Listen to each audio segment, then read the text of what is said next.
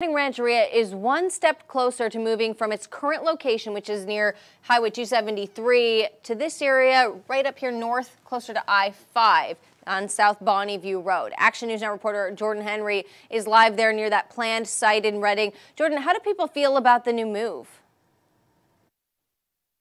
Haley, some people I spoke to say they're in favor of the move because it would provide more tourism to the area and also create more jobs. The new Wind River Resort will take up to 16 to 18 acres and would include not only a casino, but an event space and a retail space. But to move forward, the Redding Rancheria CEO Tracy Edwards says they still have to finalize the environmental impact report. In order to do that, they would hold public studies so people could give their input. Then the U.S. Department of Interior would have the final approval to start the building process. Robert Booth likes that idea. It's a good thing to do, especially if it's going to add more jobs. It's going to make it a lot more convenient for people. I think it catches a lot more people's eye.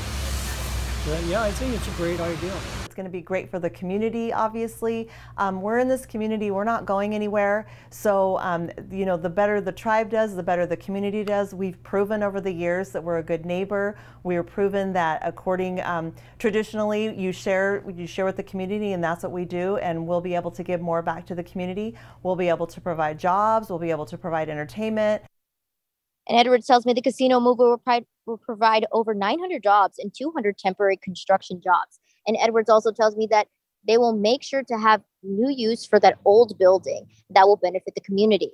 Live in Redding, Jordan Henry, Action News Now. Coverage you can count on. Thanks, Jordan, for